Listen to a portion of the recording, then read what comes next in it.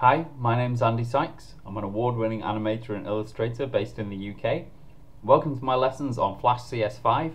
This is my website, hexjibber.com.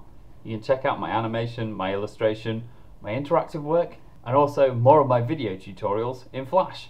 Enjoy! Hi, and welcome to my tutorial on exporting for the web in Flash CS5. Now you'll see that I'm using my lip sync animation from my lip syncing tutorial, which I hope you've checked out, and I've added this background, which is a photograph of the North Yorkshire Dales that I took on my travels. This photo is a PSD that I've imported, so it's a bitmap image. So if we zoom in, you can see that it breaks apart into pixels as we zoom in further and further, but our picture of our face doesn't because it's a vector.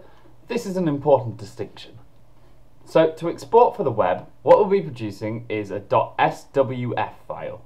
And you may have created one before, but I'll just go over all the different ways you can do that. If you've ever used the test movie or test scene functions in the control menu, I'll just try out testing a scene now. Hi, welcome to my tutorial on lip syncing in Flash. What Flash will do is it will pop up a window, and in that window will be your SWF file. If we take a look in the folder that my files are in, we're in a folder called export, and I've got my export web.fla. Flash has created an export web underscore scene1.swf, and that's what we just watched. So that is a web file of the scene of my lip syncing. So if we double click on that. Hi, welcome to my tutorial on lip syncing in Flash. It opens it up again. You may have also used in the control menu test movie. If we click on that. Hi, welcome to my... Then Flash also creates an SWF, and you can see it here in our export folder, export web.swf. So instead of just publishing that one scene, Flash has created an SWF for all the scenes in my export web file. But given that we've only got one scene, if you check out down here, the two files are essentially identical. I'm just going to delete those two files because we don't need them for the moment. But test movie and test scene are really only for testing your document out. Really, if you want to publish your animation for the web, you want to be using the publish functions that are here in the file menu. First off, let's have a look at publish settings. I'm going to click on that. You see we get this dialog box here. And in this box, it's telling us that we're using Flash Player 10. That's what we're going to export to in our SWF. We're using ActionScript 3. Here in the images and sound section, it says JPEG quality. Now, you remember that I said that I've imported a PSD, but what Flash does is any bitmap object that you import, so a PSD, a JPEG, a PNG, a GIF, it will convert that into a JPEG for embedding in the SWF file. So anything that's a bitmap will end up being converted into a JPEG in the SWF file. So that's what this JPEG quality refers to. At the moment it's set to 80, so it's at quite a high quality.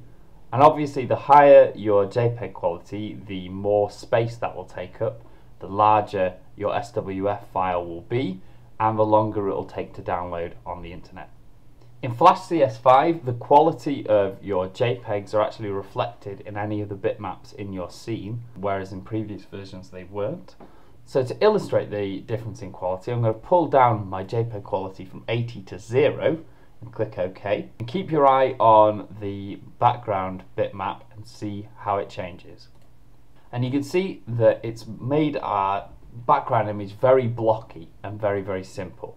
That's because it's applied a lot of JPEG compression. The file size will now be a lot smaller, but it doesn't look so great. So let's go to our publish settings again. I'm going to turn on enable JPEG deblocking and click OK. And you can see what that's done is it's blurred out some of those blocks. It's kept the same low quality, but it's just blurred it a bit so it's not quite as noticeable. But it still doesn't really look very good, so I think I'm going to bump it back up to 80 because it looks a lot better. Click OK. And you can see in Flash CS5 it previews your JPEG quality in the actual scene, In previous versions of Flash it didn't do that, but now it does. So let's go back to our publish settings. I'm going to untick enable JPEG deblocking. Next up, we've got settings for the quality of our audio streams and audio events. If you checked out my tutorial on sound in Flash, then you'll know the difference between an audio stream and an audio event. You can see at the moment we've got our audio stream set to MP3, 16 kilobits per second and mono. That's a pretty low quality. If we play our sound in Flash, hi, welcome to my tutorial. The sound doesn't reflect those published settings. It'll play your sound at the quality you imported it. However, in our SWF, if we just do a quick test movie. Hi, welcome to my tutorial on lip syncing in Flash.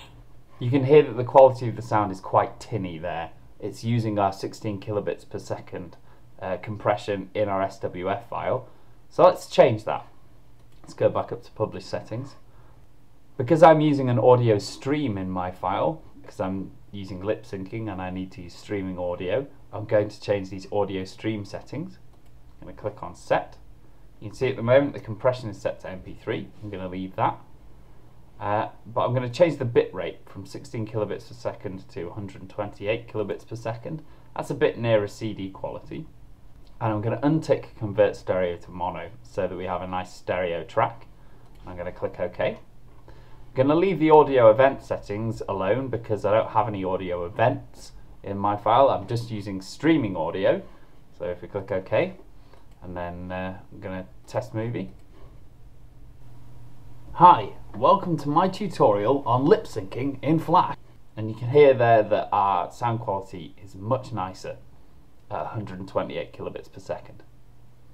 Next up, I want to show you the HTML tab in the publishing settings.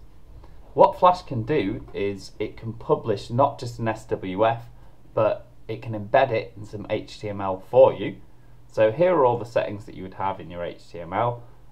You've got how big you want the movie to be. At the moment I've got quite a big movie that's at 720p, but you could make it a lot smaller if you wanted. You choose for it to be pause at the start, loop the quality of the movie in the HTML, because in Flash Player you can reduce the quality of the vectors as well as the bitmaps, so it'll super simplify all your vector shapes if you set it on a low setting. I'm going to leave that on high and click OK. So to get Flash to generate that HTML for us, we can go to Publish Preview, and where it says Default HTML or HTML, click on that, and here we go. Hi, welcome to my tutorial on lip syncing in Flash. You can see that Flash has created a piece of HTML for us and embedded our SWF in it. So if I take a look in our export folder, you can see that we've got an export.html file there, and that's embedding our exportweb.swf inside it. Something else to take a look at is formats. At the moment, in our publish settings, we've got Flash and HTML selected. So when I go to File, Publish, it will create both the HTML and the SWF file, which you can see here. But Flash can also export GIF images, JPEG images, PNGs. It can export as a Windows projector or a Macintosh projector. And it's up to you if you want to export those as well. If you find those useful, you can tick the box next to them and select where they're going to be published to on your hard drive. At the moment I'm just going to leave it on Flash and HTML. Click OK. There's one more way to export an SWF. If you go up to your file menu, go to Export, go to Export Movie, then you'll get a box like this. It'll ask you whether you want to export your file. Here it says export.swf, and at the bottom we can see the format set to SWF, and I can click Save. I've already got an export.swf there, so I'll click on Replace, and it'll export it for me.